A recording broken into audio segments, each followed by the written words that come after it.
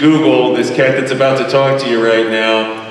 Former worker for the NSA, scary three-letter word agency, woo! Homie's done a lot of stuff, and is gonna talk to you about some pretty cool stuff today. So, without any further ado, David Evenden, oh, damn it, did I pronounce it? Yes, yes! See, I'm full from lunch too. Round of applause for the gentlemen all.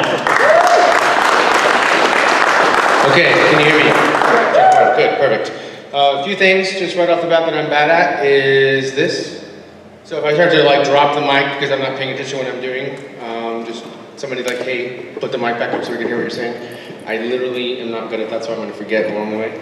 I always get nervous whenever I talk, almost every single time, no matter how many times I talk. So if I get so nervous, I pass out. Just wait for me to stand back up.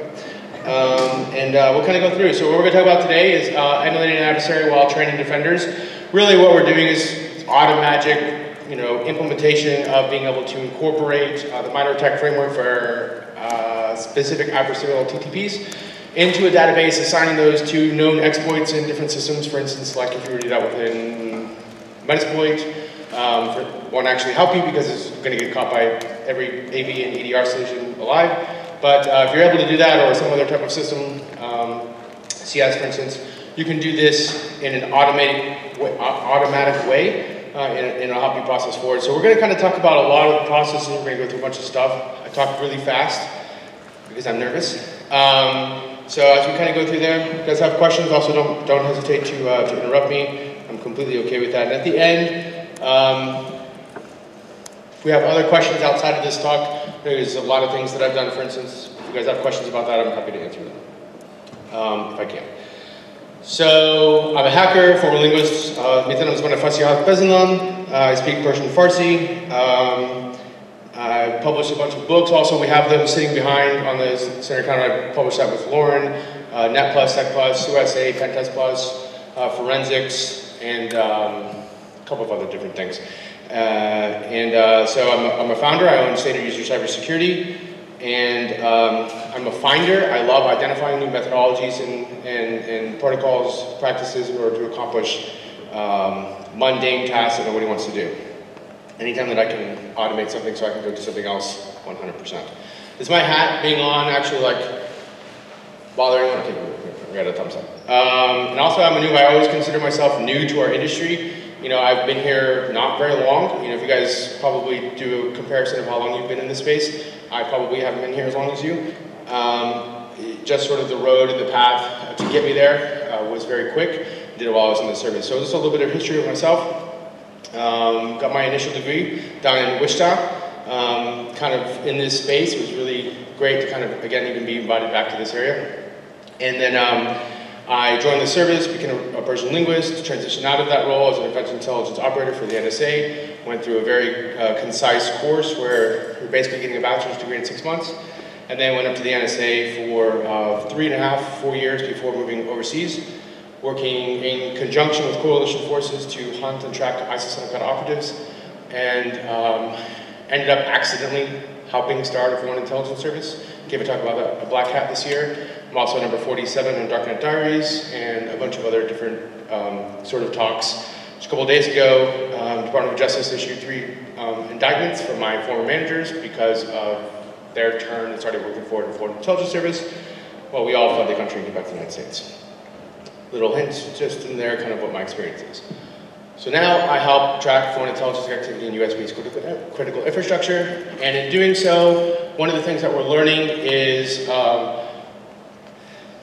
while this is sort of antithetical to my talk, is specific targeting and identification and training towards TTPs as they relate to different actors.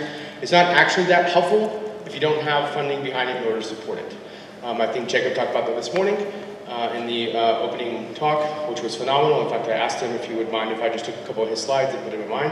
So I have, because I think that reinforcement of those ideas is really powerful. This is a fun exercise, something that you can do. There's a lot of open source technologies that are out there that you can use in order to do it. That's just what I did.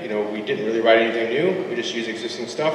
But you can automate the entire process, training defenders on how to identify and mitigate, remediate, and alert, just an entire pipeline. for specific APTs and TTPs and target sets. So outline, we're going to go through purple team modeling, red team engagement life cycles, threat actor modeling with MITRE ATT&CK, Metasploit module modeling, blue team post-engagement and security security posture modeling, and then purple team synergy. These are just titles that I can come up with the best thing of what I think this might relate to. We'll kind of get there as we go. So this is really like a main focus on what, obviously you guys can think of what purple team modeling might be. Some of this talk is really designed for people that might even be in this space, that high school students, college students that may have never been introduced to this. So this may not be new information for you, because you might know red team is offensive in nature, blue team is defensive in nature, and purple team is collaborative. Kind of makes sense. So moving through, so red team engagement life cycles, really, and again, what we're talking about is in the event that your job is to identify vulnerabilities and attack those vulnerabilities within, say, your scope or your environment.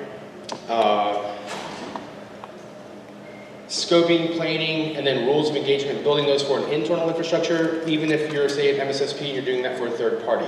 These are really important aspects of what you're doing. Rules of engagement, incredibly important. If you go outside the boundaries of the rules of engagement as an MSSP and you break something, you're gonna, you could potentially be in a lot of trouble.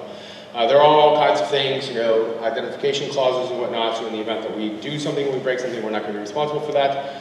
So ensuring that those are built in, you actually have rules, and they, even if they give you the IP addresses, hey, you're gonna be targeting 15 IP addresses, here they are, go just make sure they know what they're talking about, that they didn't just pull these IP addresses somewhere. These belonged to us 5 years ago, but they don't belong to us anymore. You better go check before you gain access to it.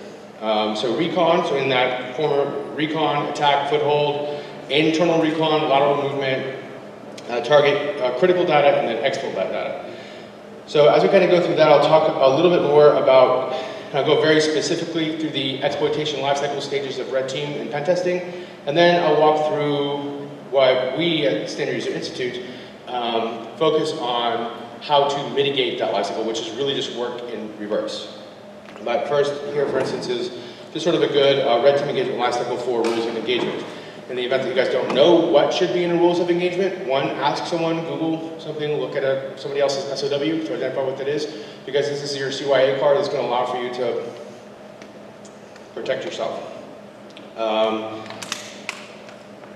Well, actually, let's kind of go through it. So really what you're going to do is you're going to develop off-limits list. Don't target these. These are your key devices list. This is your specific critical infrastructure. Critical infrastructure sometimes is that infrastructure where we want you to target this and make sure that it's secure. Sometimes that critical infrastructure is, don't touch this. This is absolutely off-limits. So while we have an off-limits list, really the critical infrastructure is absolutely off-limits. And then sensitive data, in the event that you do identify or have access to sensitive data, you are not allowed to download it off of the target system. You just need to verify that you actually have been there, take a small screenshot of a file name or something similar to that. And then approved hours of operations. Lots of times if you're doing large-scale scanning or operations against a production environment, they don't want you doing that during working hours, or sometimes they do want you doing that during working hours, so in the event that you do accidentally take something down, they can train and model and identify where their gaps are within their system for remediation for down systems, for instance.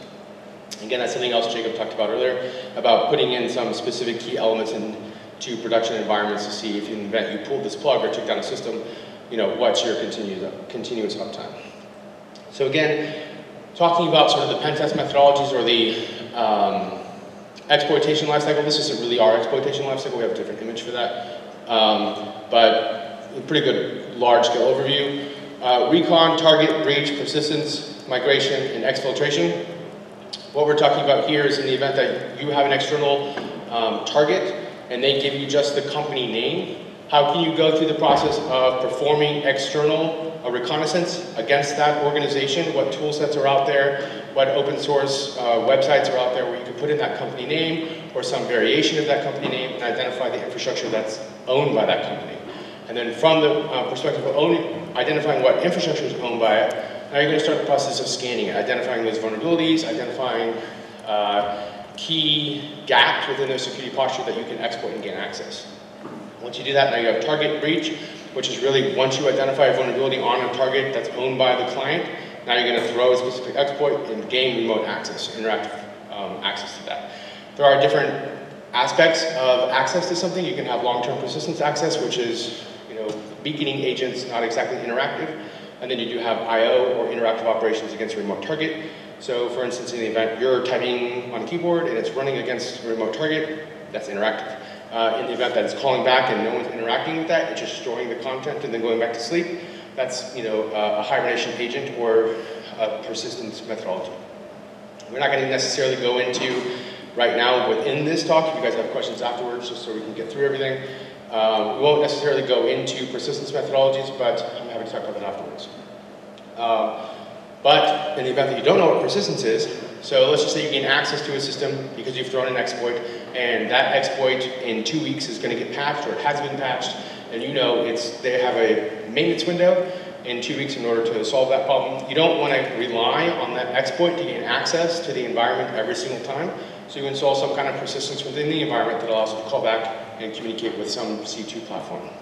A C2 platform would be command and control, so it calls back whether or not directly or through some type of actor-owned relay or victimized relay, and communicates with the C2 server to run specific commands or just check in or whatever it might be doing. And then migration, I'd say 99.9% of the time, unless you're fantastically amazing, you're not going to gain initial access to your target and the specific target machine inside of that environment in the same host. You're going to gain access to some low-hanging fruit, and then you're going to have to move throughout the environment in order to gain access to the target that you want to exfil data from. Exfiltration is really identifying a specific piece of data, whatever your end goal is that they've hired you to do, and then pull that information out. Okay, so this is, I guess, walking through that same process is scoping, scanning, vulnerability identification, exploitation, post-exploitation, lateral movement, and stealing of critical data. So again, just everything we kind of went over. The next stage we're going to talk about is threat actor modeling with MITRE ATT&CK.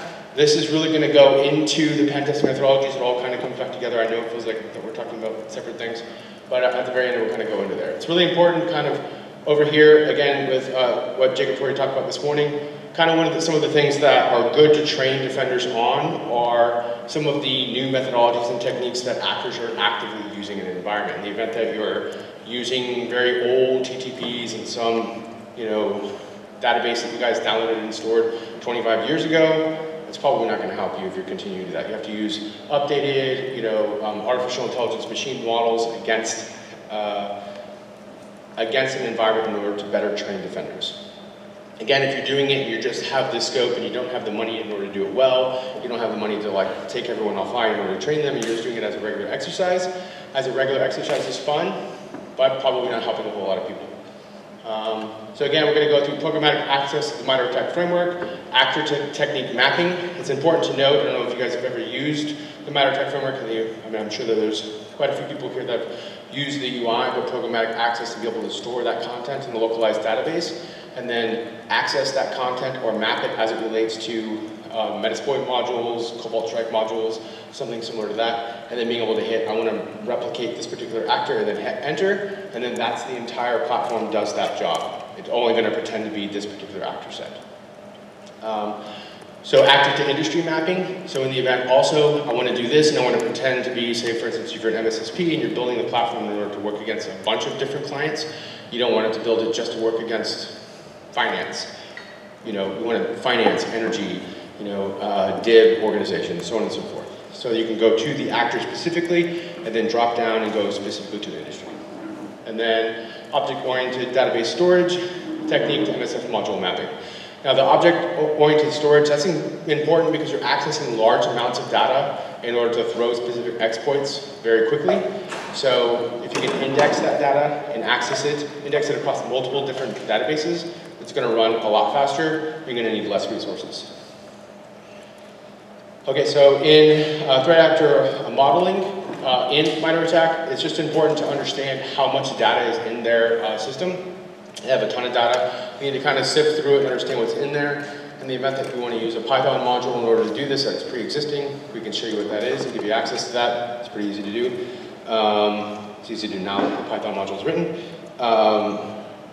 So kind of coming back through here, understanding, recognizing that data exfiltration, recon, breach, migration, and persistence are all built into the MITRE ATT&CK framework model. Now, those are just those top-level subject matters. You kind of rotate into the outer ring, and those fall down into those specific TTPs of what actor groups might do something in a different way. Hopefully that makes sense.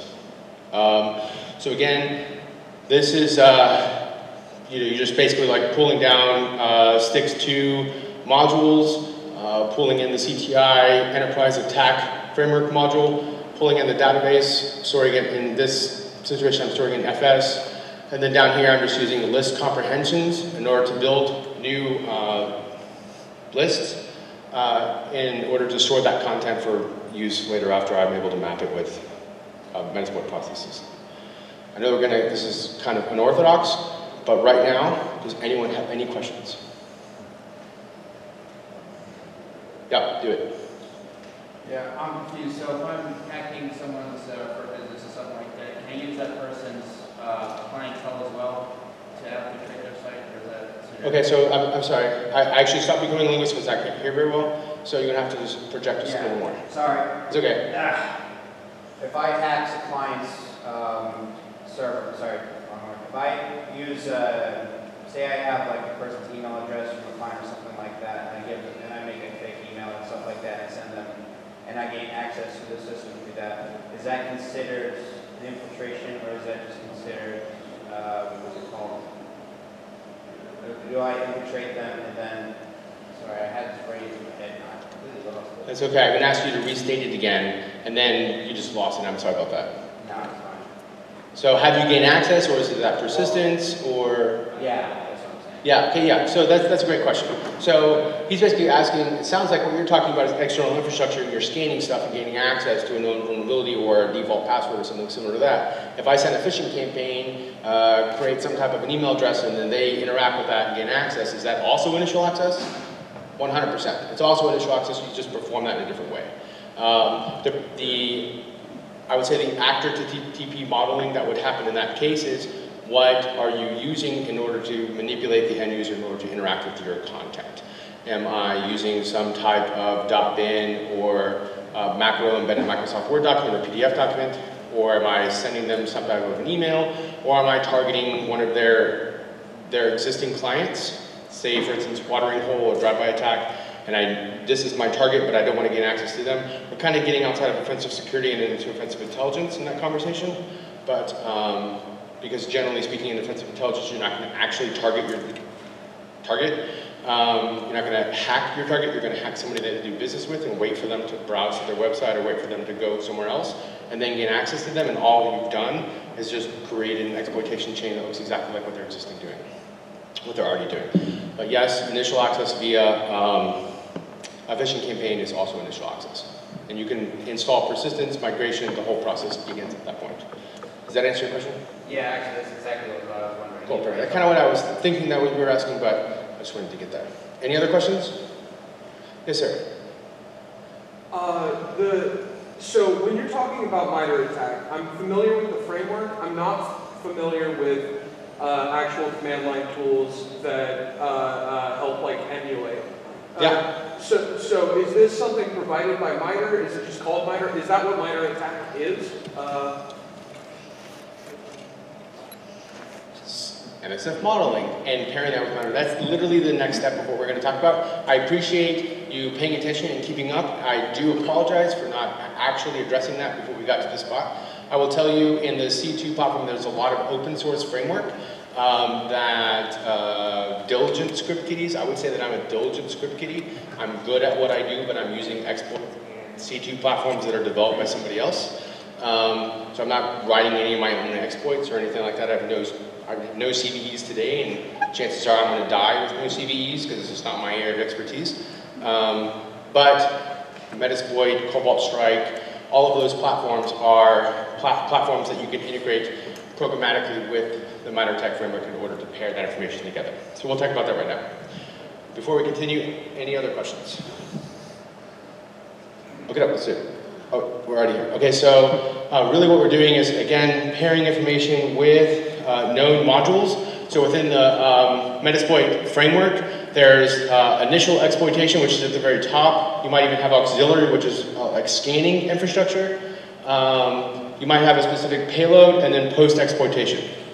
In the event that you've never done offensive anything, let's go ahead and walk through these really quickly. So if I'm doing like stage 1, I'm performing reconnaissance, I'm scanning. I'm doing some type of auxiliary where I'm scanning something. I might want to DOS something. I might want to see if there's some type of spoofed or information gathering of specific targets. Are there any default admin portions of that where I can scan against a remote target and identify something and gain access without actually having to throw an exploit? Or scanning to identify some type of vulnerability that might pair with a known Metasploit module. Once I identify what that is, I have to shift over within the Metasploit framework and use an exploit. You use an exploit and pair that with a payload. What does that mean? It means I'm throwing an exploit, injecting something into memory in order to get it to manipulate and do whatever it was I want, and then I'm replacing a piece of memory address space with some type of shellcode that I want to run. That shellcode is going to be a payload, kind of loosely interchanging terminology here because it is important, but for this case, it's not that important. In the event that you're an exploit developer and I'm interchanging payloads and shellcode, and you hate me, I apologize. But really, you're using a payload in order to, might be a multi-stage payload that then you're going to gain interactive access to a remote target during that chain. Once you do that, and you want to run something else on top of that, I'm going to know who's on the machine, I want to gather a bunch of stuff, I want to just perform integrated scanning against remote or adjacent infrastructure. That's where you fall into post-exploitation models. I'm going to run something, I want to gather some stuff. You can also run auxiliary modules in that as well. So you want to gain, or you want to gather, so auxiliary gather. In the event that you gain access to a system, you want to pull that information, you can do that with that module. Excuse me. So this is how you, okay, so let me just actually talk about that. I don't really have a screenshot of the Metasploit framework by itself, which is kind of a lapse on my part, because this is sort of moving into the next stage of that. So Kali is a common virtual machine used that has Metasploit on it, where you can just download the ISO, load it as a virtual machine, and now you have Metasploit on there. In the event that you do that, you can just drop to a shell, run MSF console. Once you do that, you can use and help and search and all the other things I just talked about. In the event that you don't want to do that, or you don't want to be interactive on a machine, you can actually run MSF console and then walk away from it, and then interact with that MSF console remotely. So you can pull everything down, I can run commands, I can run exploits, whatever it is I want to do. You can do it on the same machine, you can do it on remote machines. If you want to do it from against a remote machine, you actually have to go into the MSF console or Metasploit framework and make a few adjustments so that these ports are accessible remotely. So once you do that, you can actually drop into a remote Postgres connector, PostSQL, and then connect to it and pull information down. Or let's just say, for instance, you have like a Nessus scanner or something similar to that. You want to take your Nessus results and push them over to a Metasploit framework to actively throw an exploit to gain access. You can do that. In the same process here, you can actually do this on some centralized Python, where you're pulling MITRE ATT&CK framework in, you're pulling all the modules down, and then syncing them together. And then as you're scanning in a different module, using something like Nmap, you can do that from there. So for instance, if I were to do that here and I were to run that, I can pull all the information down based on the full name or path name, the ID, the details, and then the operating system that it might run against. There's a ton of other information in here. This is obviously just like 4 little rows or columns. But there's so much information that as you're scanning something, you can pull back those scans of information, sync them with a known exploit, map those exploits with a TTP, and then now you know specifically in this environment what actor is using what, and what within my environment might be vulnerable to what they're using. And then you launch them. Does that answer your question? Yes. Perfect. Any other questions? Great, let's go. Okay, so manual request is something that we wrote just for fun. Ended up being like this process. It's extremely dangerous, and it doesn't actually make sense to release it in the wild. If you want access to that just because you're a verified researcher and you're not going to use it for something nefarious, I'm happy to let you use it. But in the event that you're going to use it for something that's going to be ridiculous, I'm happy to teach you the processes, but I'm not going to give this to you. So the process here is what it does is target identification. I've gone outside in the wild. I've got a bunch of like IP addresses. You can also do this automatically with known open source software. So it's not a manual process of identifying the IP addresses corresponding to a specific organization. And then you're pulling that information in, you're loading it into a Python Nmap module, you're scanning that information, storing it into its own database, vulnerability discovery, syncing that information as vulnerabilities in open source platforms, pulling that information back in with Metasploit module mapping, and then initiating MSFRPC console module, which is the remote access to Metasploit, and then from there, mapping them to actor known infrastructure, and then mapping things based on specific actor that you want to emulate. Hopefully that kind of makes sense. I went through that pretty fast. Good. Okay. So in here, really we're kind of dropping down into an Nmap port scan, processing through. You can like kind of change up your arguments over here, whatever you want to run, and then you're processing through your targets, pulling back OS match, class, family, ports, the entire process, and then eventually, after you kind of get down this process here, mapping those against the other columns in the Metasploit framework, and then syncing that information with the MITRE ATT&CK framework to launch exploits as they relate to a specific actor.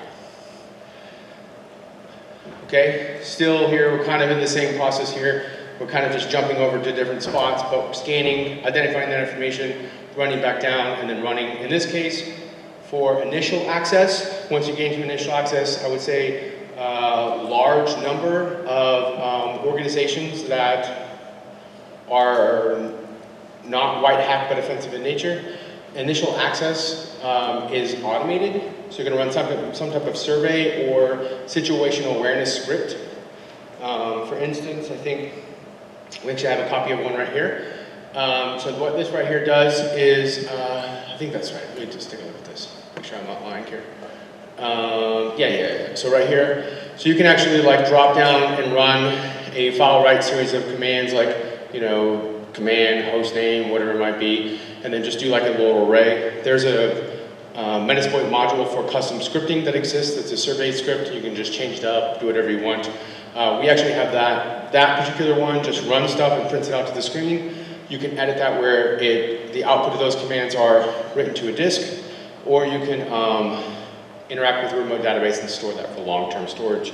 Basically what that means is in the event that you do receive a callback and it's automated and no one is there at 3 o'clock in the morning to watch the output of what those commands are, but I'd like to know what they are tomorrow when I come into work, you can just store that information in some type of database, come in, you know what it's done, it's gone back to sleep, but you actually see the output of those commands, and I know that Mark is always on this computer, but for whatever reason, Bob, the domain administrator or enterprise administrator, logged on this computer last night. Why did he do that? Is he on to me? Whatever it might be. So, just sort of long-term access to long-term C2 embedded agents. There is Praetorian has actually a really good attack automation for purple teaming out there. And they, down here, Praetorian, it's a blog getting started with Praetorian's attack automation. They have a really good walkthrough and a couple of videos and a GitHub link to something you can get started in this process. Again, nothing that we did here, even though it's kind of a lot of work, nothing we did here is anything that we did on our own. You know, you want to use a Python C2 instead of interpreter, go get Puppy. You know, whatever it might be that you want to do, there's stuff out there. Okay, so how does this help defenders or blue teams in the end? Really allowing for them to understand, I would tell you that one of the primary capabilities of a defending team is visibility. In the event that they can see what's happening in their environment, they're going to be successful. In the event that they can't see what's happening in their environment, they're absolutely not going to be successful. If you can't see what's going on, you can't stop anything, you can't block anything, you can't help anything, you can't alert on anything. So increasing visibility and increasing the identification of malicious activity within that visibility is how you help and train defenders. So what does that mean? Basically means like if I do gain access to a remote environment and a new operating or a new process comes up on a remote machine somewhere, and I have some type of EDR solution, antivirus, EDR, endpoint detection and response, antivirus, I think everybody knows what an antivirus is. And so it's mapping or it's processing or it's keeping track of what processes are on there, and those launch back and it generates an alert, and that alert comes back to me. Or somehow I've been able to identify a new process that doesn't get flagged by their EDR solution, but I run commands, SMB commands from workstation to workstation. Workstation to workstation, SMB command should automatically flag an alert. You should know that why does someone need to be doing this? There's no reason for people to be using 445 across workstations. That's vertical and not lateral movement activity.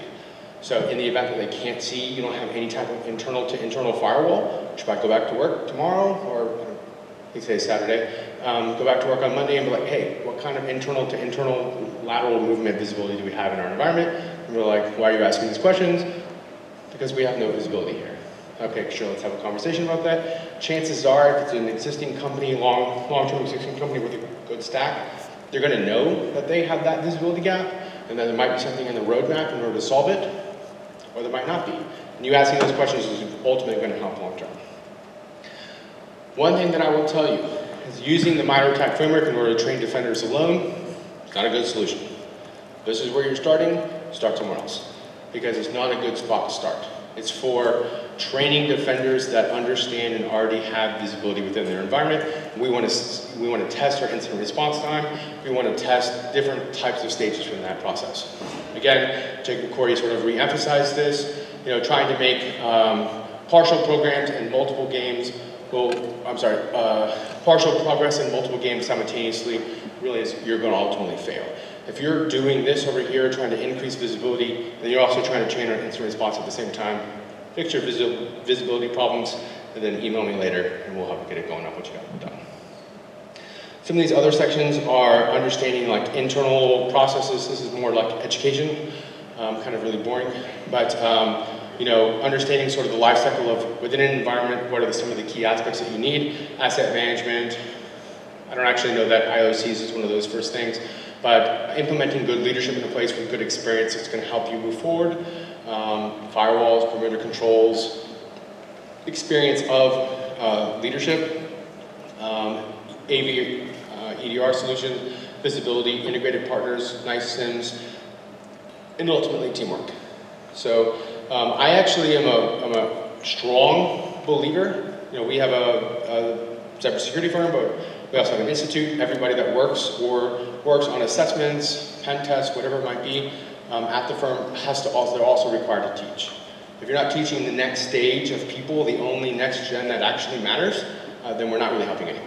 So teaching that next stage and reinforcing that knowledge gap to that next series is really going to make them better at what they do, ultimately.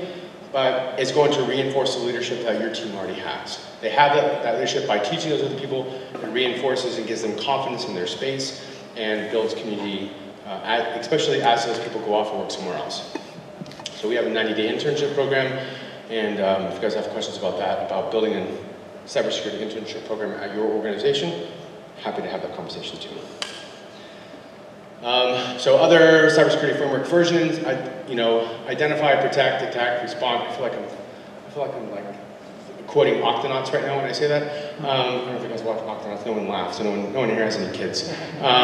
Protect, attack, respond, recover. So identify critical assets within your environment and put key personnel in place in order to protect them. Enable enterprise security. Close visibility gaps.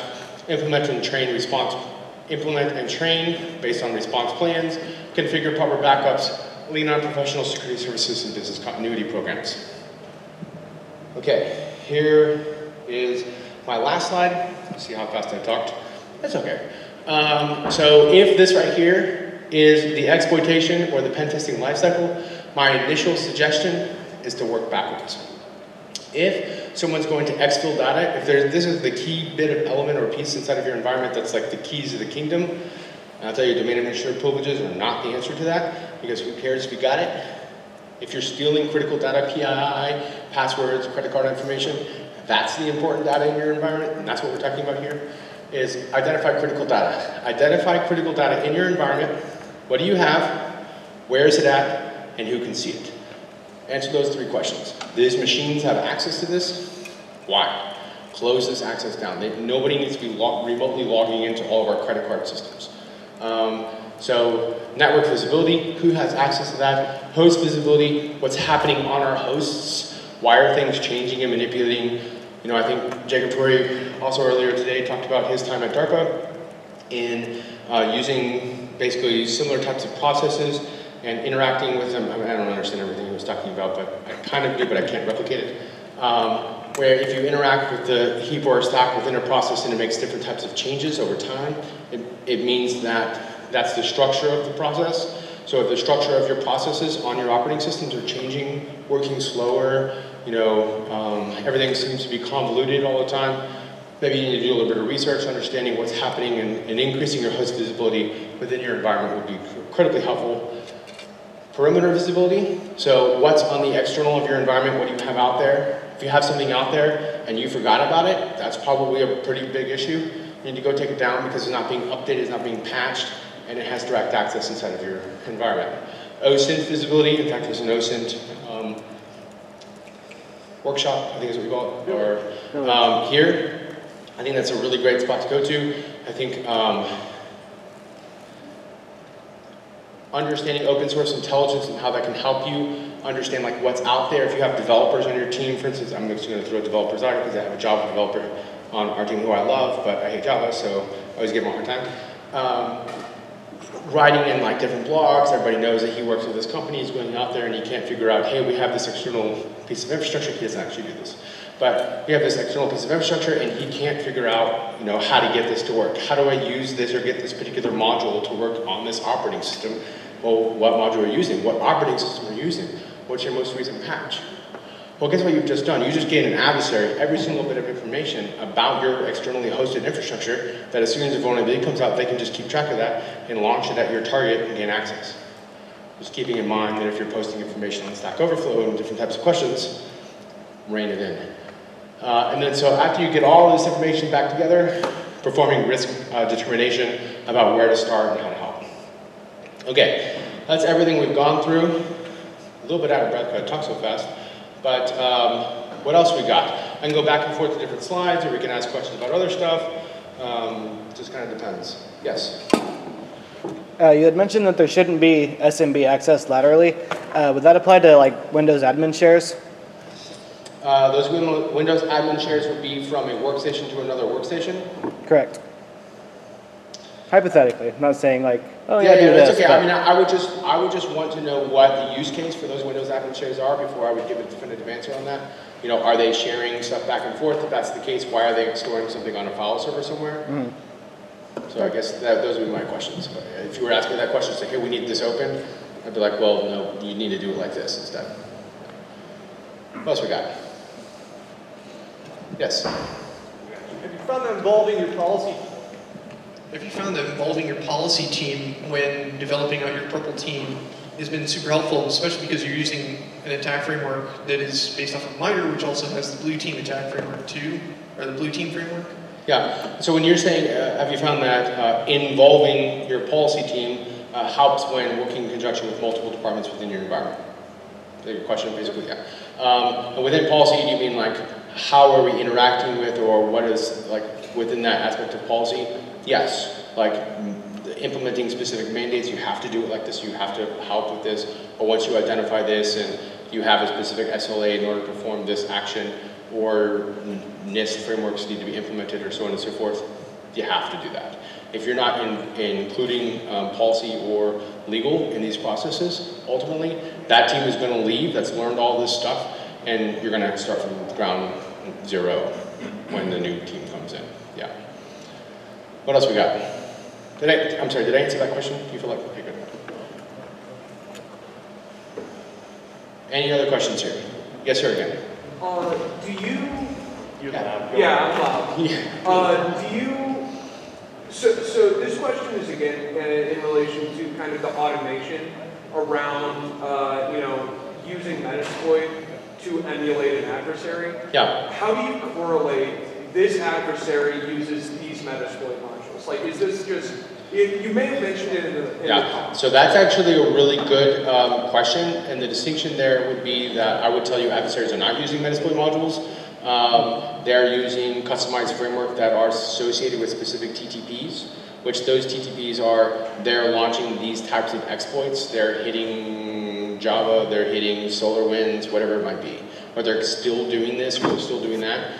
There are Metasploit modules to attack those same pieces of framework.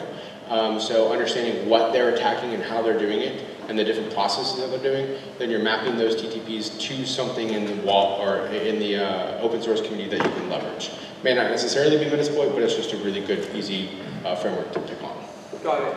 Yeah. And so it's just open source intelligence to figure out what the TTPs are, and then you build your automation around. I would tell you that MITRE ATT&CK has made that open source intelligence, but generally speaking, the answer to that is no. You know, I work on a lot of programs in conjunction with alphabet soup, if you will, that give different intelligence to actor organizations and what type of TTPs they're leveraging. But MITRE ATT&CK framework, because of the open source community anonymously providing different information, being able to broadcast that back out for open source information sharing has been incredibly helpful in the development of something like the MITRE ATT&CK framework. That totally answers my question. Thanks. Cool, great, perfect. Any other questions? Yes, sir. So I appreciate your presentation. Obviously, this is an advanced field. I guess my question is, I'd assume that for a company that doesn't already have this type of talent and skill set in-house is going to be outsourcing, you know, for services. So my question is, at what point will the organization be smart to, what criteria, what threshold would they pass where they would want to have some of this capabilities kind of in-house on a permanent basis? Yeah, that's a great question. I'm going to pull a Katie Nichols answer, and it depends. It really just depends on what the maturity of their stack is. That everybody here has question, at what point are you hiring an external MSSP in order to perform these adversary emulations or pen test against you? At what point do you convert that over and start doing that yourself? I would say it's a specific threshold of what you're doing. If you haven't hit a specific mark yet, continuous monitoring, integrated deployed enterprise-wide EDR solutions, vulnerability scanning, vulnerability assessment, to begin holistically with asset management. What do I have in my environment? If you don't know what you have in your environment, you shouldn't be trying to test all of it. You need to be like identifying, scoping, understanding what you have there. And then as you understand what you have there, scoping that out on like smaller scales, as you're working with remote teams to perform vulnerability identification in your system, and then even performing pen tests in your environment, to understand those visibility gaps while you're maturing on the inside. And then as soon as you come up and you begin to understand all of those results that they're sending in, you say, okay, I feel like I can start producing some of this myself, but I'm only 2 people, so we don't have the time to do this, nor do we have the funding to do this. Even though you can do it, the answer is you still shouldn't do it until you do have the resources and funding and the expertise and maturity within your stack in order to perform those actions. I guess that would be my answer. So it still does depend, but it depends on where you're sitting. I heard resources, funding, maturity, and expertise. Welcome to InfoSec. What else? In the back. I'm going to wait for this. Thank you. Yeah. Lunch is slowing down. Do you see these groups quickly changing or adapting new TTPs once they've been profiled, or do they kind of stick with those for quite a while regardless? Yeah. I will tell you that people on our side of the fence know the people on the other side of the fence intimately. You know, we know who they are, we know where they work, where they're getting training at, where they put their file paths, where they gain access to remote machines, what their naming conventions are for their executables, specifically for Doug or Bob, or replace that with a Chinese or Russian name. You know, we know when they go to a training and they're learning this new concept at a training within 4 to 6 months or up to 18 months, we might see that new TTP start to be used. So yes, they do move. I'm getting a little bit of feedback. We do start to see those changes within TTPs over time, but until adversary personnel on teams move or take other training, lots of times they'll just use that same stuff for long periods of time. We start to see changes in management, changes in personnel, you can anticipate changes in tactics. Yes? Don't make me work for it. Throw the mic. Say I'm a small company and I only have a limited amount of funds for smart people, and I want to go for a pen test. Which pen test am I going to choose? Web app, internal, or external? It depends. It depends on what you have, where is it at, and who can see it. So do I have proprietary configured or developed software that has been developed in-house and we're hosting that externally? I would tell you that if that's the case and that stuff has not been assessed yet, you need to start there. You develop things in-house. You don't have, secure coding best practices implemented internally. You're not performing DAST or SAS solutions against those or assessments against those. That's step one. In the event that you're not developing that, let's just say, for instance, you're energy company and you're not developing anything internally. I don't have any idea where it works, so if you happen to work in an energy company, it's just a good guess. But you're doing that, you're not developing any of your own stuff, you're just using third-party infrastructure, some type of externally hosted infrastructure. Pen test would be a good place to start, but also keep in mind that majority of attacks nowadays in small to medium businesses do happen based on phishing campaigns, where you're interacting with something or somebody's browsing something and you hit a web browser.